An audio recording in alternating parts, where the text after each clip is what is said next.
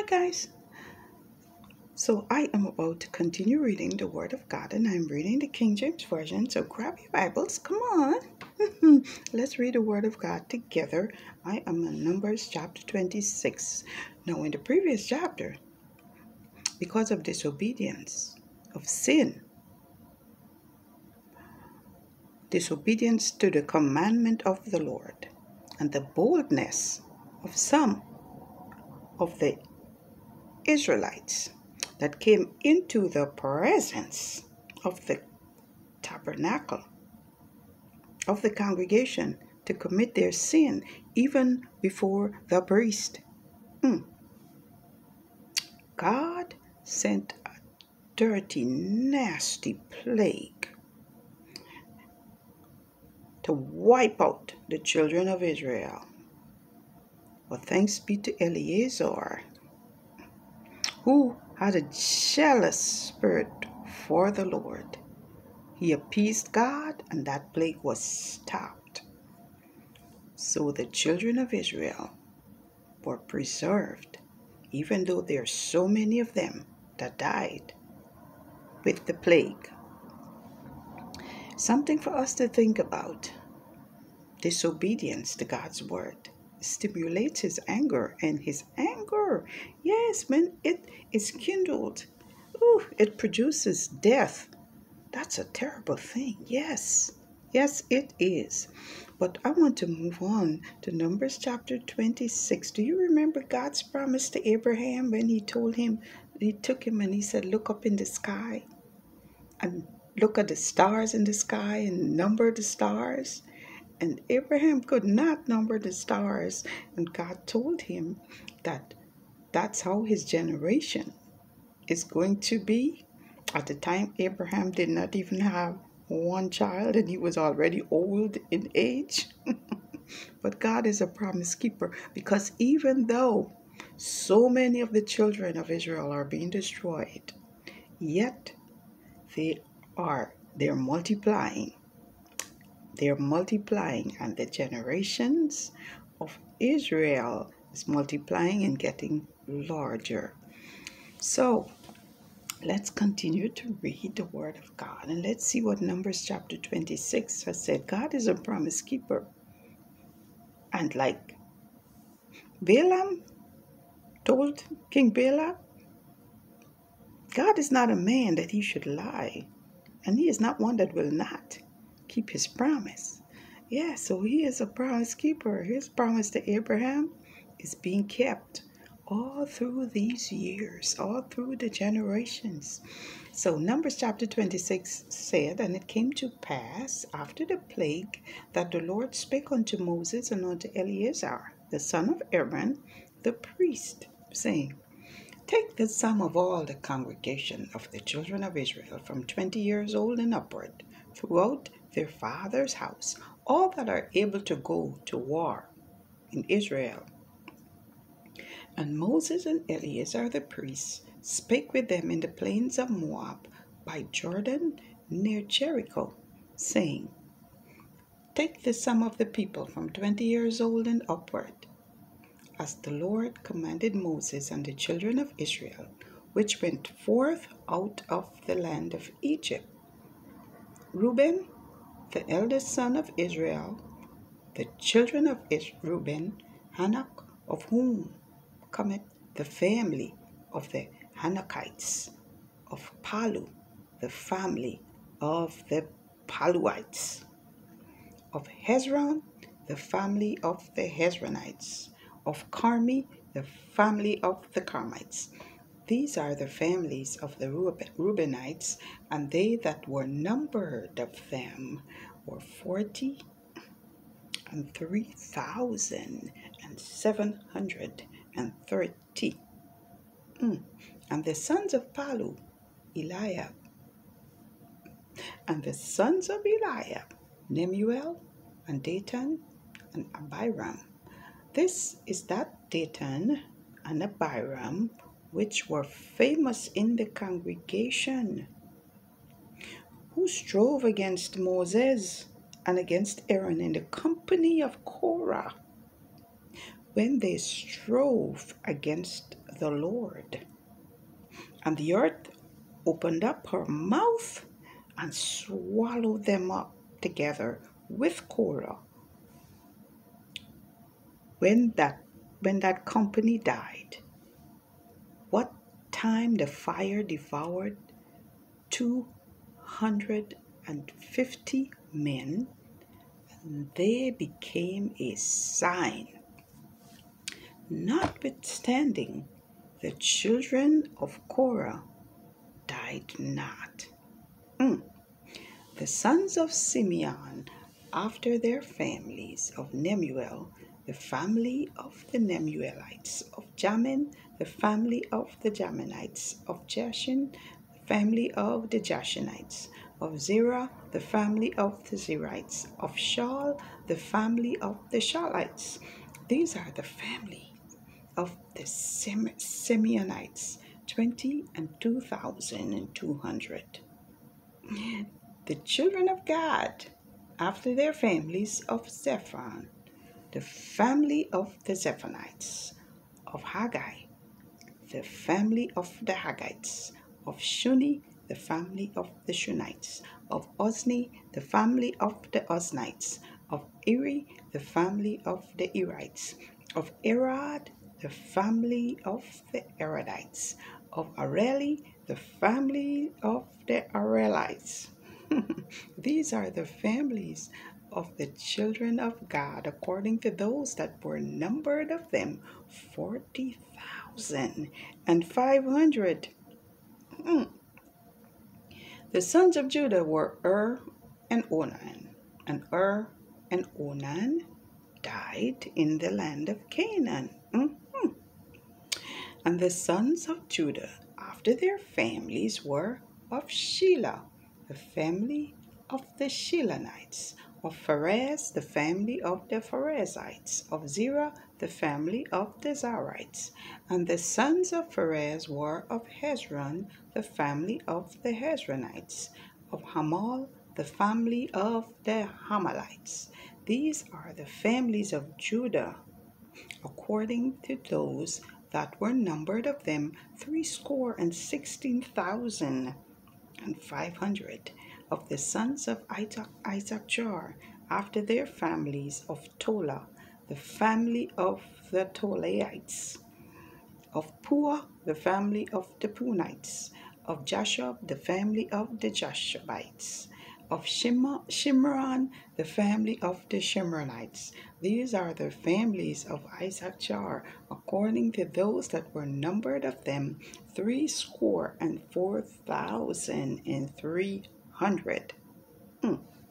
Of the sons of Zebulun, after their families, of Sered, the family of the Sardites, of Elon, the family of the Elonites, of Jaliel, the family of the Jalielites. These are the families of the Zebulunites, according to those that were numbered of them, 300,500. The sons of Joseph, after their families, were Manasseh and Ephraim. Of the sons of Manasseh, of Machir, the family of the Machirites. And Machir begat Gilead. Of Gilead come the family of the Gileadites. These are the sons of Gilead, of Jezer, the family of the Jezerites. Of Helek, the family of the Helekites. And of Azriel, the family of the Azrielites. And of Shechem, the family of the Shechemites. And of Shemida, the family of the Shemidaites. And of Hepher, the family of the Hepherites. And Zelophehad, the son of Hepher, had no sons, but daughters. And the names of the daughters of Zelophehad were Mela and Noah, Hoglah, Milcah, and Tirzah. These are the families of Manasseh, and those that were numbered of them, 52,700. These are the sons of Ephraim after their families, and Shethelah, the family of Shethalites, of Bicher, the family of Bachrites, of Tehan, the family of the Tehanites. And these are the sons of Shethelah, of Iran, the family of the Iranites. These are the families of the sons of Ephraim, according to those that were numbered of them, 32,500. These are the sons of Joseph after their families. The sons of Benjamin after their families, of Bela, the family of Belaites, of Ashbel, the family of Ashbelites, of Ahiram, the family of Aharamites, of Shupham, the family of the Shuphamites, of Hupham, the family of the Huphamites. And the sons of Bela were Ard and Naaman, of Ard, the family of the Ardites, and of Naaman, the family of the Naamites. These are the sons of Benjamin after their families, and they that were numbered of them were 45,600. These are the sons of Dan after their families, of Shuham, the family of the Shuhamites. These are the families of Dan after their families, all the families of the Shuhamites, according to those that were numbered of them, were 64,400. Of the children of Asher, after their families, of Jimnah, the family of the Jimnites, of Jeshua, the family of the Jeshuites, of Beriah, the family of the Berites, of the sons of Beriah of Heber, the family of the Heberites, of Malchiel, the family of the Malchielites. And the name of the daughter of Asher was Sarah. These are the families of the sons of Asher, according to those that were numbered of them, who were 53,400. Of the sons of Naphtali, after their families, of Jashriel, the family of the Jashielites, of Guni, the family of the Gunites, of Jeshur, the family of the Jeshurites, of Shillem, the family of the Shillemites. These are the families of Naphtali, according to their families, and they that were numbered of them were 45,400. These were the numbers of the children of Israel, 600,000 and 1,730. And the Lord spake unto Moses, saying, Unto these the land shall be divided for an inheritance according to the number of names. To many thou shalt give the more inheritance, and to few thou shalt give the less inheritance. To every one shall his inheritance be given according to those that were numbered of him. Notwithstanding, the land shall be divided by lot, according to the names of the tribes of their fathers, they shall inherit. According to the lot shall the possession thereof be divided between many and few. And these are they that were numbered of the Levites after their families, of Gershon, the family of the Gershonites, of Korah, the family of the Kohathites, of Merari, the family of the Merarites. These are the families of the Levites, the family of the Libnites, the family of the Hebronites, the family of the Malites, the family of the Mushites, the family of the Korahites. And Kohath begat Amram. And the name of Amram's wife was Jochebed, the daughter of Levi, whom her mother bare to Levi in Egypt. And she bare unto Amram Aaron and Moses, and Miriam their sister. And unto Aaron was born Nadab and Abihu, Eleazar and Ithamar. And Nadab and Abihu died when they offered strange fire before the Lord. And those that were numbered of them were 23,000, all males, from a month old and upward, for they were not numbered among the children of Israel, because there was no inheritance given them among the children of Israel. These are they that were numbered by Moses and Eleazar the priest, who numbered the children of Israel in the plains of Moab by Jordan near Jericho. But among these there was not a man of them whom Moses and Aaron the priest numbered, when they numbered the children of Israel in the wilderness of Sinai.